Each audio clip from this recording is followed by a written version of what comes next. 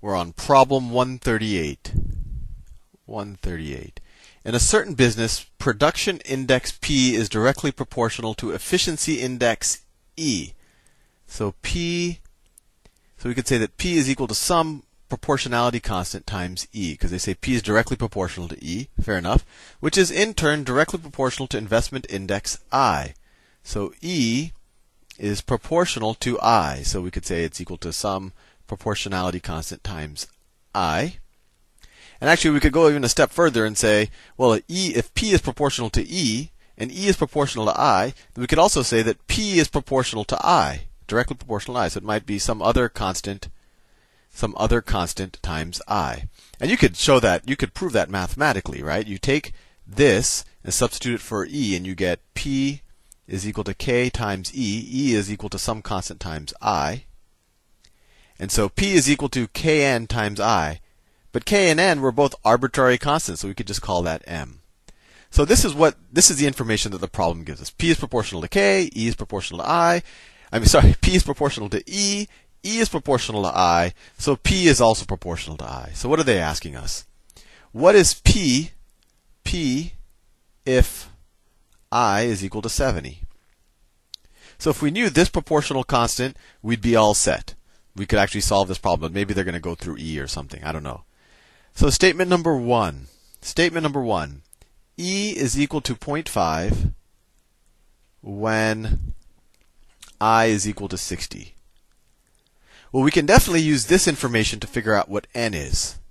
But that by itself isn't going to help us, because we can figure out what N is, and then once we know what N is, we can figure out what E is when I is 70, because we'll put 70 here times whatever we figure out N is, and we'll get E.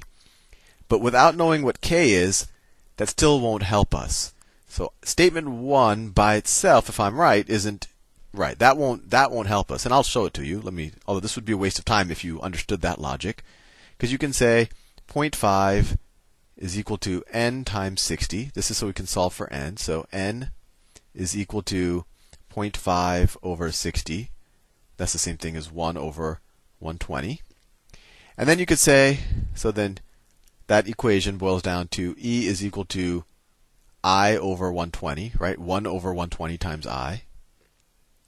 So when I is equal to 70, E would be equal to 70 over 120, which is equal to 7 over 12. But that still doesn't help us. E is equal to 7 over 12, but we don't know what K is, right? When I is equal to 70, E is 7 over 12, but we still don't know what K is based on just the information in statement 1. So as far as I can tell right now, 1 by itself, not so useful. Statement 2. P is 2.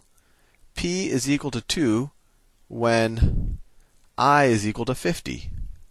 Well, this is useful because we already said P is proportional to I. P is equal to some constant M times I. So we could use this information to solve for M. So P is equal to 2 when I is equal to 50. Divide both sides by 50. You get M is equal to 1 over 25. And so the question was, what is P when I is equal to 70? So we could just say P is equal to M times I. Well, I now is 70. And whatever 70 divided by 25 is, that's P. So statement 2 alone was sufficient to solve this problem. And statement 1 didn't help us much. Next problem. 139. 139. If x does not equal minus y, that's interesting, is x minus y over x plus y greater than 1? So why did they say x does not equal minus 1? X does not equal minus y. Well, if x were equal to minus y, if this were minus y, then you'd have minus y plus y, and the denominator would be 0, and you'd be undefined. So maybe that's why they put that out there. So let me try to, let's see, I think we could simplify this statement. So we could multiply both sides by x plus y. You get x minus y is greater than x plus y. And so this holds true if what? Let's see, we can subtract x from both sides.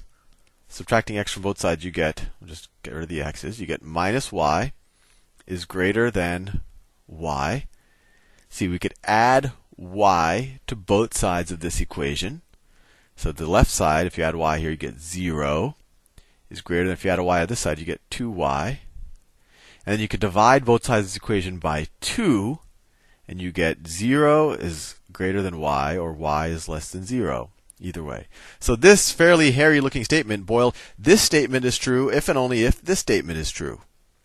So this is really all we have to test for, is y less than 0. If we know that y is less than 0, we know that this is true. Or if we know that this is false, then we know this is false. So statement 1. Statement 1 tells us x is greater than 0. Well, this is useless. This actually has no bearing on whether y is less than 0. X can be anything. It doesn't change this. So this by itself is useless. Statement 2 is, well, there you go. Y is less than 0. So statement 2 tells us this is true, and this is true if and only if this is true. So therefore, statement 2 alone is sufficient to answer this question. Very seldom do you boil down the statement to actually one of the statements that they provide you, but that was interesting. Next problem. 140. 140. In the rectangular coordinate system, are the points RS and UV equidistant from the origin? Okay, so they're essentially saying, is the distance of the point RS distance from the origin, equal to the distance, I'll call it d sub O, equal to the distance to the origin of point UV. And here, just to get the intuition of distance, I always find it silly that they teach something called a distance formula in high schools, because it's really just the Pythagorean theorem. And by calling it something different and making you memorize a different formula, it'll just clutter your head. So if this is the x-axis and this is the y-axis, the point RS will be here. This is R, and this is S. This is the point RS. What's its distance from the origin? Well, its distance from the origin is the length of this line right there. What's the length of that? Well, we can use Pythagorean theorem. The height right there is S. The base here is R. And if we call this distance, we use Pythagorean theorem. R squared plus S squared is equal to the distance squared. Right? Or we could say that the distance is equal to the square root of R squared plus S squared. The distance to the origin. So this statement up here boils down to that the square root of R squared plus S squared needs to be equal to the square root of U squared plus V squared. Well, just to simplify things, let's just square both sides of this equation, and then we're left with the question they ask is R squared plus S squared equal to U squared plus V squared? Is this true? That's what they ask us, and that kind of simplifies things, makes them more concrete. So let's see what the statements give us. Statement 1. R plus S is equal to 1. R plus S is equal to 1.